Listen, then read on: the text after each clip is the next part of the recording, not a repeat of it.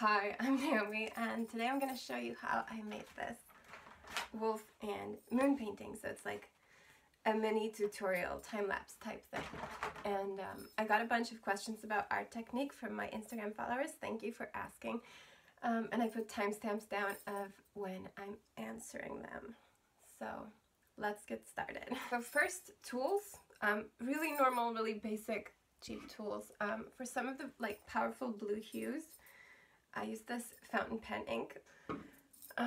Regular paintbrushes, nothing super fancy, but also not the cheapest kind. Then normal watercolors. I don't know the name of these or anything. I think I found them in a dumpster a few years ago.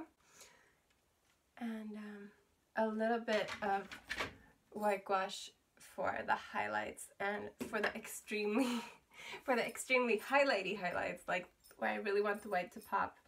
Tiny bit of acrylic. I forgot to say what paper I use. It's Hahnemühle acid free, but my favorite paper is Fabriano. So I started out making a very simple pencil sketch with a very thin pencil, and I used some reference photos. I got a bunch of questions on that, so I'll get to that in a minute. And then as you get to painting, I think it's important to cover as much of the white area of the paper as soon as possible, because it gives you a better perception of color. I know not every artist agrees with this, and some like to keep really clean white areas until they get to that bit, but I disagree just because of color perception and how colors are so relative to each other. Someone asked about ambience while painting, and I think scents are very important. Quite a few of you asked about reference photos, and I pretty much just have one thing to say. For the most part, I don't use them at all.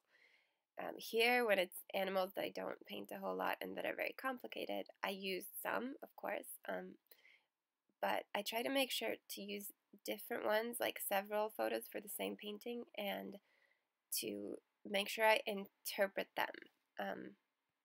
And interpret means absolutely no tracing, which also answers the question of where to find reference photos. If you're not tracing your photos and you're just using them to inspire you, then you can find them any place. Any old search engine will do. For this wolf pup that you see down here, of course, I use a reference photo for the pose because it's quite complicated and the angle is more complicated. But then after I got the pose down and sort of the angle of his face, I didn't look back at that photo.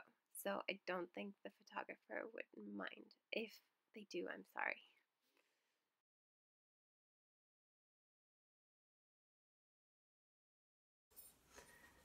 Interrupting the time-lapse here, just to say something. This, the mid-stage of a painting, I always hate it at this point. I always question why I make art in the first place. Why did I spend so much time on this? Is it ever gonna come together in any way, shape, or form? But then I get past it and then I get excited again. So part of making art for me is training myself not to pay so much attention to my feelings about art, but just showing up and making. And yeah, this is going to come together soon, so that this is around the time that I start feeling better about my work. I'm just sharing that in case anybody else suffers from the same thing, and maybe it's helpful to know that you're not alone.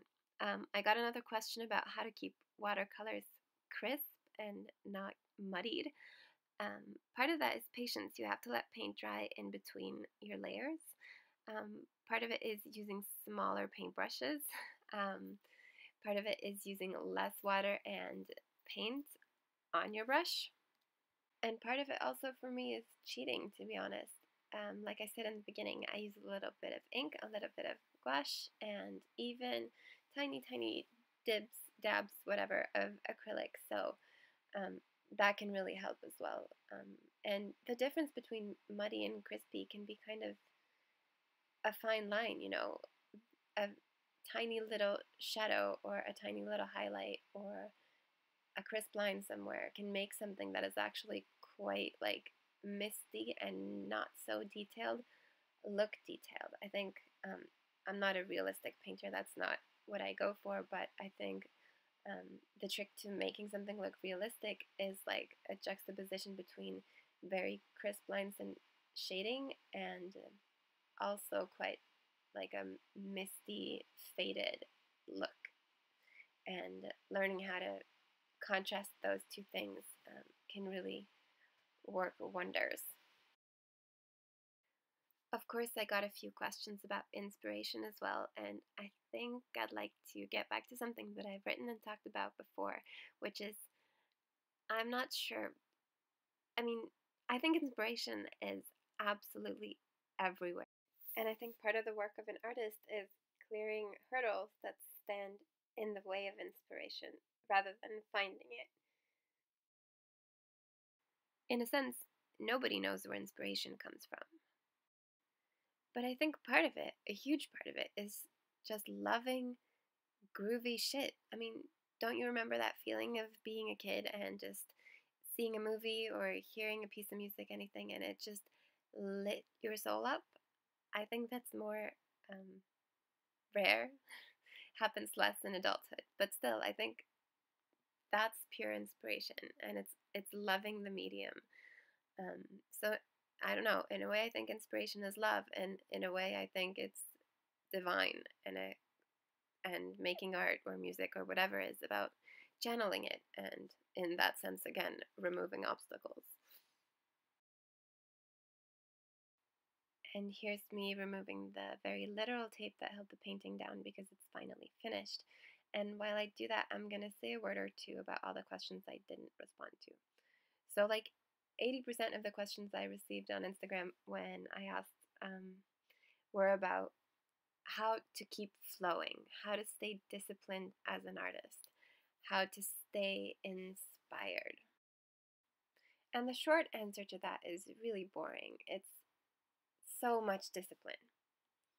Showing up even when you don't feel like it, sitting down and waiting for inspiration to come, or going about your daily chores, or distracting yourself and waiting for inspiration. That's not going to work, and it's not going to happen, except during very rare moments, of course, when it'll hit you like a truck while you're doing something else. Most inspiration happens while you're actually working. You show up, and the muse is like, okay, I'll show up too. But the long answer to that question is something that I could talk about forever and would actually love to talk about forever. So I hope to be able to make more videos because this is part of my passion. Work and some of the tools, some I used, some I didn't use. Um, yeah, don't forget to clean your brushes, kids. Thank you so much for watching. I hope you enjoyed that. If you like video content, please consider supporting me on Patreon so I can make more of it. And before I sign off, a huge, huge thanks to my Patreon supporters. I love you a lot. Bye.